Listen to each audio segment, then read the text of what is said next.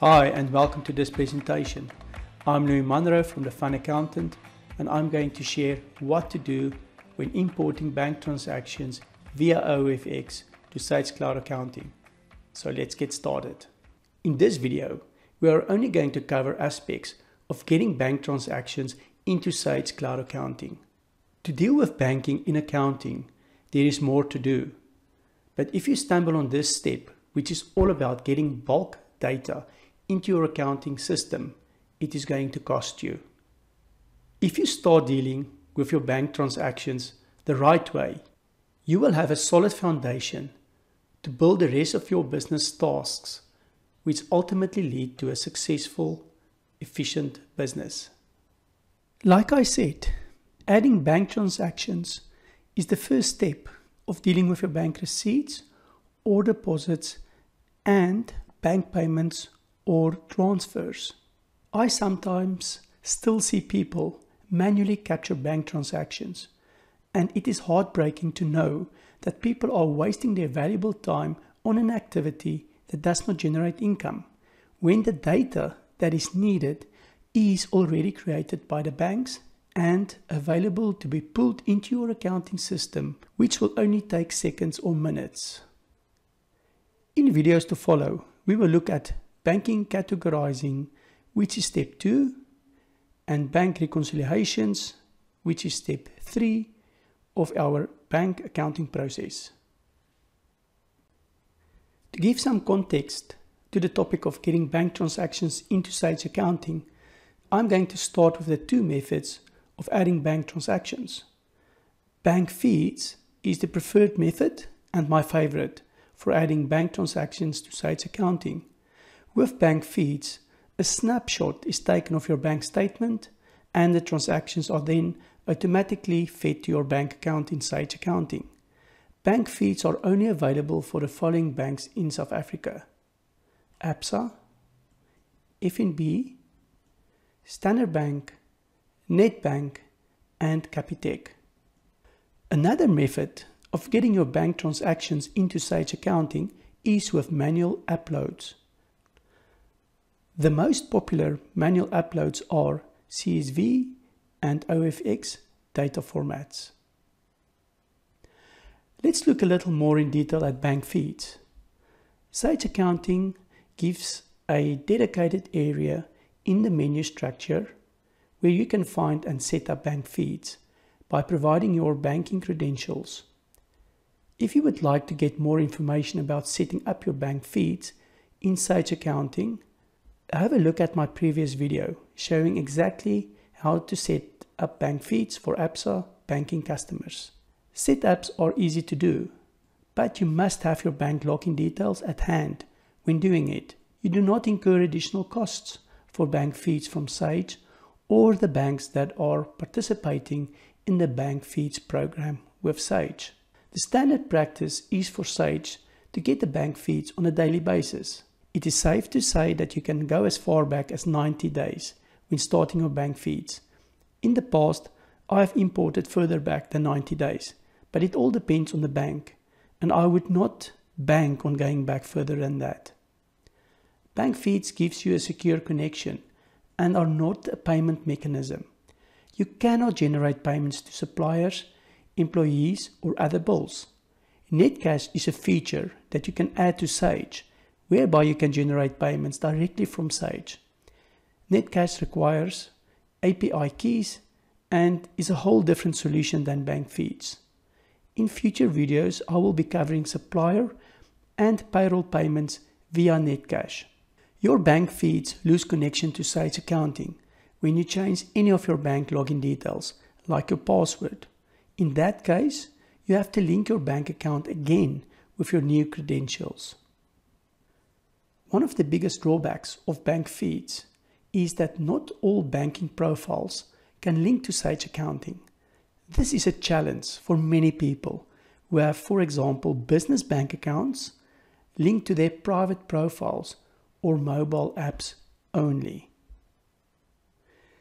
CSV bank file import is the first manual bank data entry that we are going to look at.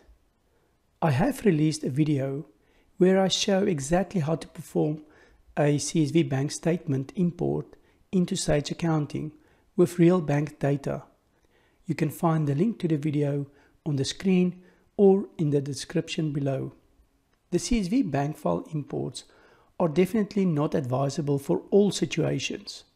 I find it most beneficial in emergency situations with large projects where the client is far behind with their bank data capturing, which can go back multiple years, and we only have PDF statements available, which are then converted into CSV files.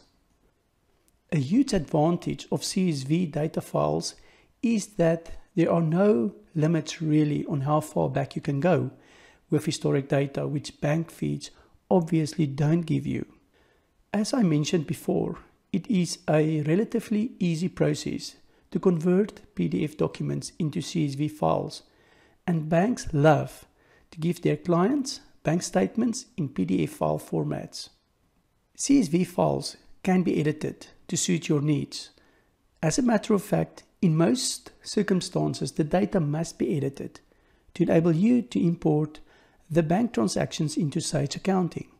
Only 3 columns can be imported into Sage Accounting, which is the date, the description, and the amount. Other information that might be useful for you, like the payee and specific references, are omitted from the import. The biggest disadvantage of CSV file imports is that finding errors when the import fails tends to be difficult and time-consuming, especially if you are new to doing CSV data imports and you have not ironed out all the nuances and troubleshooting areas that come with it. Another disadvantage that goes hand in hand with failing imports is that the CSV data sometimes inherits certain data characteristics from the PDF file that results in a failed import to Sage. You sometimes need experience working with CSV files and Sage to identify the problems, and I think they can be hard to edit.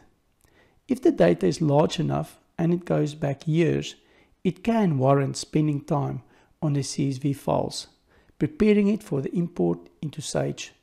The second manual upload, and one of my favorites, is the OFX import into Sage Accounting.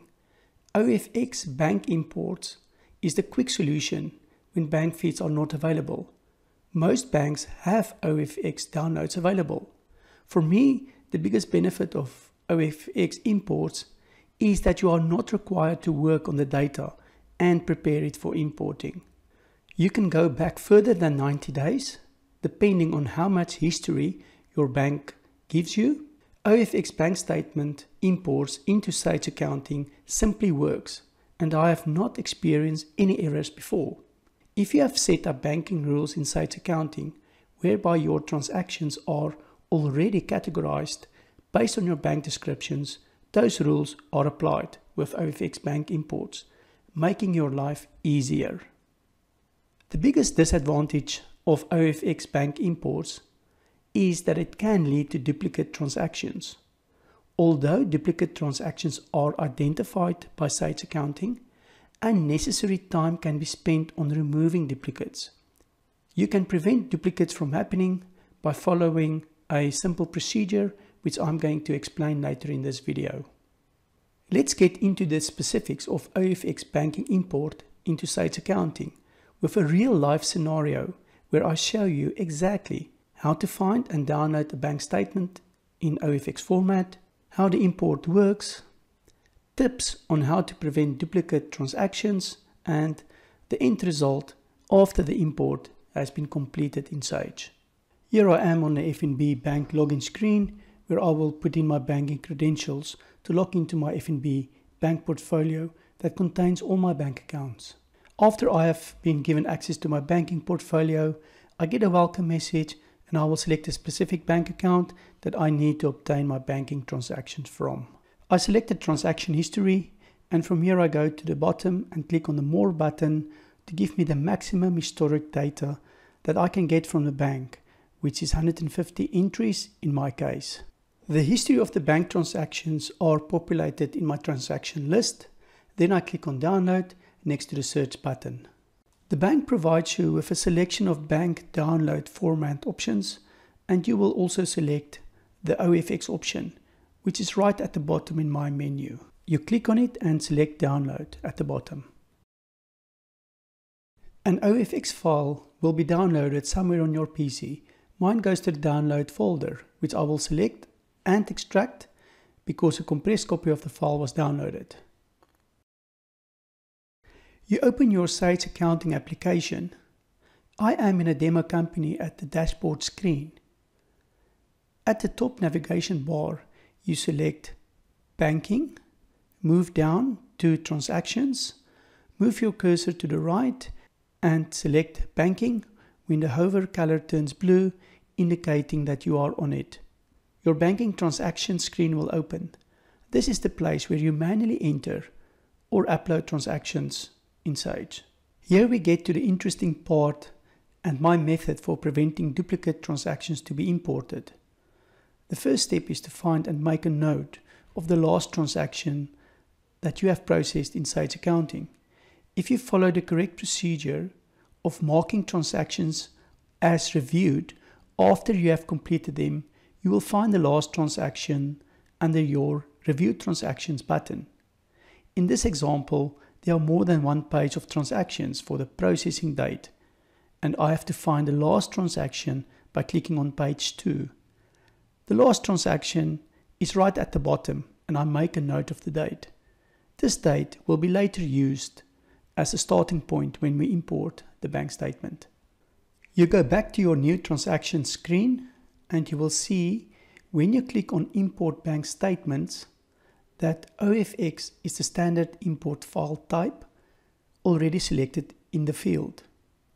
If you don't see it, you can select OFX in the drop-down list. You can ignore the date format and browse to find the import file that you have saved on your PC. Select the file, which will most likely be your bank account number, followed by a dot and OFX abbreviation, and then click Open. On the right hand side of the screen at the date range, you can now define the starting and end date of the bank statement that you want to import. We have made a note of our last transaction date, which will now become the starting date for our bank transactions. By making our import start date our previous last transaction date, we will prevent the inclusion of duplicate transactions in our banking section. You select the to date from the calendar, which will be the date of your last bank transaction that you want to import. Normally this is the current date of my bank statement. The last step is to click on the Import File button and see how the magic happens. You will get a message that the OFX file import completed successfully with the numbers of rows that were imported and the numbers of transactions that are unallocated and need to be reviewed. We have reached the end of the road of this video, and hopefully after watching it, you will be able to do this OFX bank statement import into Sage Accounting.